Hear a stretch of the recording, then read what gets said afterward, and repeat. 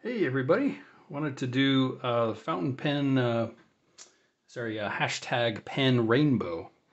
Saw this on Ginger Peachy Pen's channel, and I think this is fun. I've got this zoomed out to a point where if I pick up an individual pen, I'm not sure how the focus will work. So let's try this out. I've got my top row are the quote favorites of a given color, and then the bottom row as like runner-up or honorable mention. Some of the colors that Ginger Peachy had, anyway, this will be different for different folks, just depending on what you've got.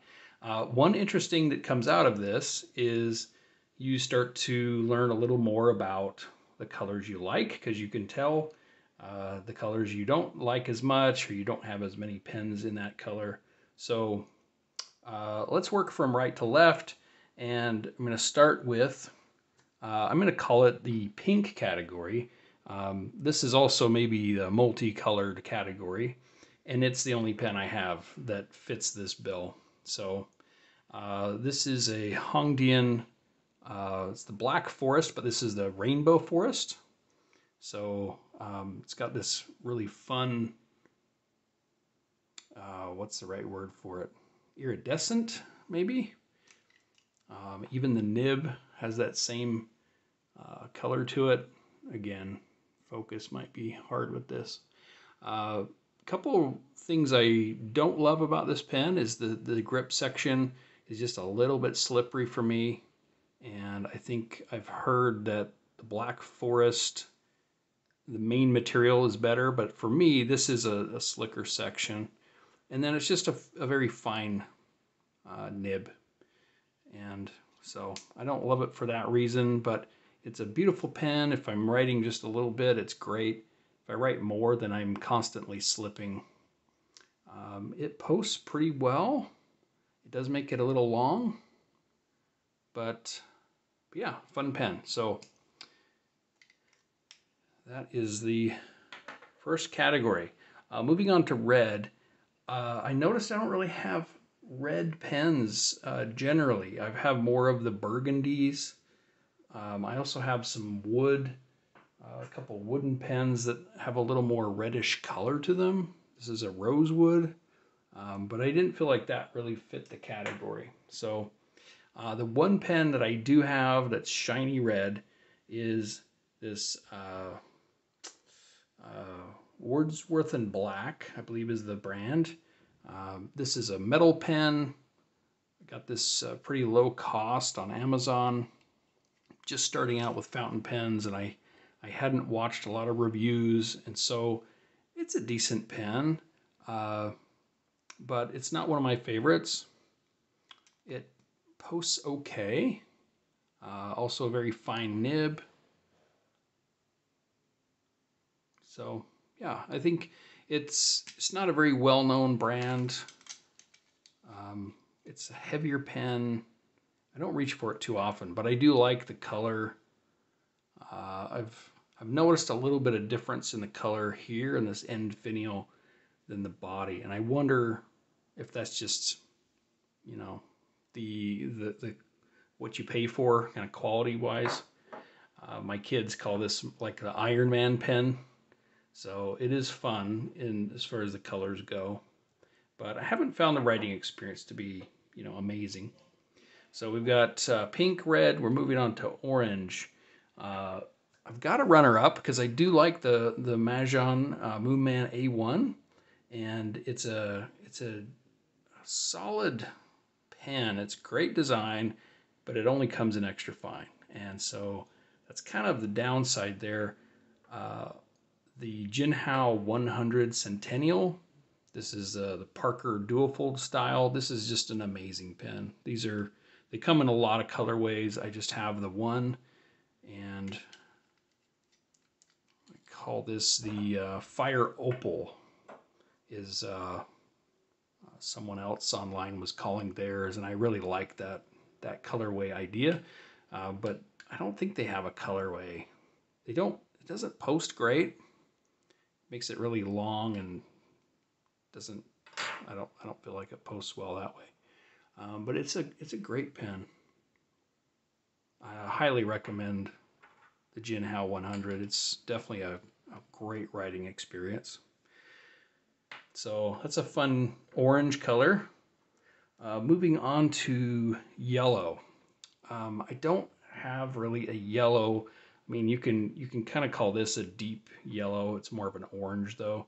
So the best thing that fits is this is Jinhao 82, and it's modeled after the Sailor Pro gears, inspired by those. And in fact, the colorway here is inspired by what I think is called the Gin Martini. So it's got this red end, it's got the more of a yellow and a darker yellow, light green, and then a white. So yeah, it's got the green on the ends. So I would call this a yellow, but it's also got some white. So I could have used this in the white category, but since it's my only real pale yellow pen, I'm going to count it here. These pens are great. I love these 82s. I've got 3 of them. One of them is a runner-up in the brown category. And then I chose not to display it here, but sorry, bumping the camera. But I've got a blue one as well, and that would easily be a runner-up here. But anyway, sidetracked. So yes, this I would say this is my good yellow pen. Closest to yellow I have. So maybe I need to look at getting a yellow pen. I did hear on the Goulet Pencast, yellows and whites don't sell a lot in general for fountain pens, and it kind of shows. I only have this one that would fit this yellow category, and I only have this other white one here, which we'll get to in a minute. All right, for green, I've got this Dryden Designs pen, which I love the colorway. The nib does not come out of this unit, so there is that. So for that reason, I don't know that I can recommend the pen. It posts okay, doesn't feel great. I would usually not post this pen, and this is with a medium tipped nib. I really think, this is just a great writer. I think it was about $20 on Amazon, and I like a lot of things. It's a snap cap. It's although it's thinner, it's a very comfortable pen. It's that nice emerald green color, just beautiful. But yeah, for maintenance, the nib and section nib and feed don't come out. I feel like that's kind of a deal breaker if you wanted to recommend it. Okay, well, let's move on to teal. I think the teal category, this was a tough pick because I've really been enjoying this Jinhao 9019. I just made a video review of this, which I highly recommend. This pen for about $11 shipping and everything. You got to wait a while to get it from China, but this is just an amazing pen. So I recommend that video, but definitely the TWSBI Diamond 580 in the Prussian blue. This is just a beautiful pen. It's got the facets here. The nib is a fine. I wish it were a medium, but it's wonderful. It's a great pen. So yes, that would take the cake on the turquoise or teal. Moving on to blue, this is easily my best blue pen. This is a Moonman / Majohn M800, and it's just great. It's inspired by the Leonardo Momento Zero. It posts decent enough if you like to post your pens. The feel of the hand is great. It has this nice milk bottle kind of section. So anyway, beautiful. This is there's 4 colorways. This is the Galaxy Blue, I believe. Lots of chatoyancy and depth. So easily picked my favorite blue. And then runner-up would either be my blue 82 that I showed, or I've really been enjoying this Platinum Preppy, and I've put Bay State Blue in here, so I'm not afraid of it staining. These Preppies are great pens. If you like them juicier, definitely get the 05 or the medium nib. All right, let's move forward. I don't have, indigo, violet, magenta. I don't have those really. But one of the categories that Ginger Peachy didn't have was like a burgundy. So between brown and blue, I'm putting burgundy, and I've got both of these are great pens. The runner-up is a Jinhao 80. It looks a lot like a Lamy 2000. But you take the cap off and it's obviously doesn't look anything like it. It's a cartridge converter, but it's got these Lamy style nibs. Great pens. These are, I highly recommend these. They're very inexpensive. They're great workhorse pens. But yeah, I do like the experience of a bigger pen. So the one that I'm selecting here is the burgundy version I have of the Jinhao X159. This is inspired by the Mont Blanc 149, and these are very inexpensive, but the nib is a huge number 8 size. It's got a nice wide grip section. It does post well. It's a beautiful pen, and it writes well. I recommend the medium nib if you like to see more ink on the page. But yes, burgundy. So we go blue, burgundy, and then into brown. Again, we've got this, could be a green or a brown. I chose to put it in the brown category as a runner-up. The Jinhao 82. And it's a great pen. But this one I selected, this is modeled after, this is a Wingsung 699 vacuum filler pen. And it is modeled after the Pilot Custom 823. Though you can tell it's not, it's not exact. It's, of course, inspired by it. And it is a great writer. I have never used an 823. I'm sure it wouldn't compare at all. I paid about $30 for this pen, and I have really enjoyed using it. Although I don't love vacuum fillers, I'm kind of learning that. You try to clean them out, and you can only get it so clean. You could try to disassemble it, and yeah, vacuum fillers, it's a fun filling mechanism. I feel like everyone should probably have a vacuum filler just so they can experience that. But it does have its downsides. So let's jump to black. I've got a couple ideas here. We've got some black and silver with this Faber-Castell Ambition.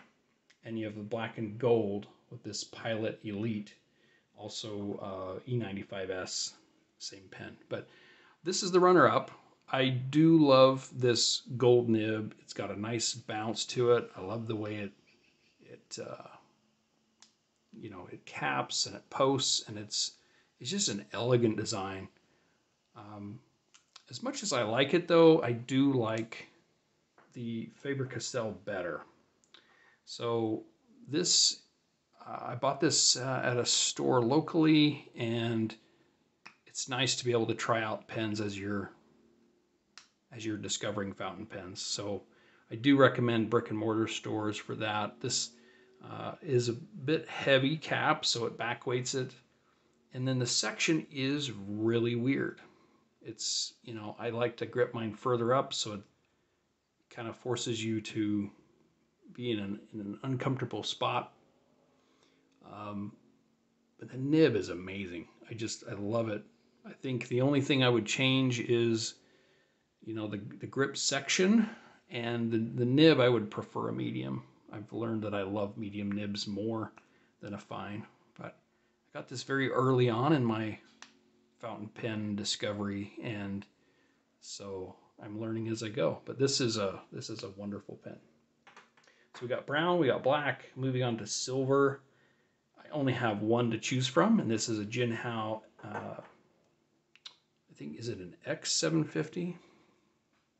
Yeah, it's an X750, and it is just a nice pen. It's it posts okay. It feels great in the hand. It's not slick. It's got a nice section here that's not the same kind of metal. It's a medium nib. I think they all come in mediums. I can't remember. Great pen. Snap cap. So yeah, not hard to choose when you only have one silver pen. For white, again, one choice. So this is the Jinhao 80, which I already mentioned down here. So this is a white version.